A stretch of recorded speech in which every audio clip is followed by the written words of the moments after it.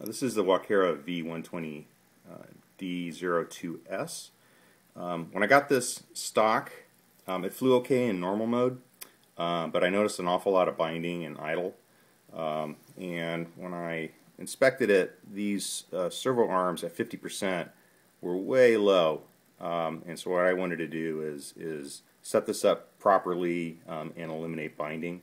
I found a video on HeliFreak, a gentleman, I don't know his name, but he did a video on the M120 mechanical setup and gave a lot of tips, so I basically followed that.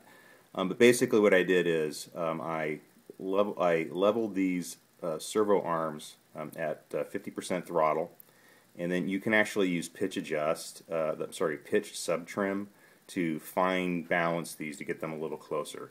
Since there's no gyro control on that channel, you can use sub-trim on that particular channel to get them a little bit closer. They can't be done independently though, but you can get them pretty close that way. Then I had to readjust the swash links to get the swash level and then in the 50% motion range, and then readjust the blade grips to get the pitch correct after those adjustments. But what I really wanted to show you is the binding to watch out for. So at full positive, which you'll see when you add cyclic, you can get binding right here where the where this link hits the follower. There can be binding here, so you want to watch out for that. You'll also get binding down here at the collar. So you can use the travel adjust to back that off on both the high and low points.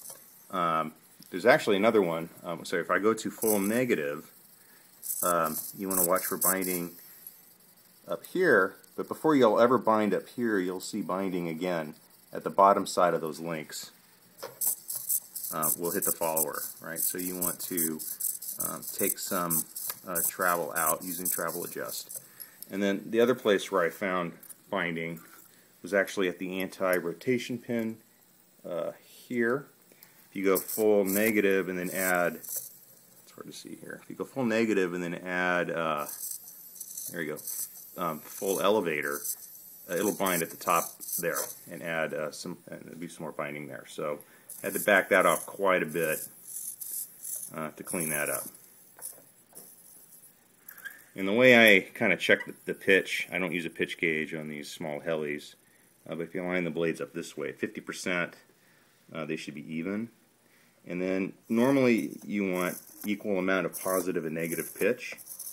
I've got plenty of pitch range on positive. On negative, I actually backed out some negative pitch because at stock, there was so much negative pitch that this blade would actually strike that push rod.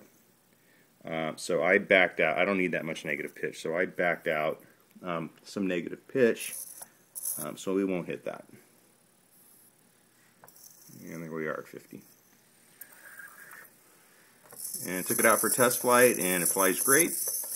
You'll have to readjust your throttle and pitch curves, but it'll be more like a normal heli with those adjustments. So that's that.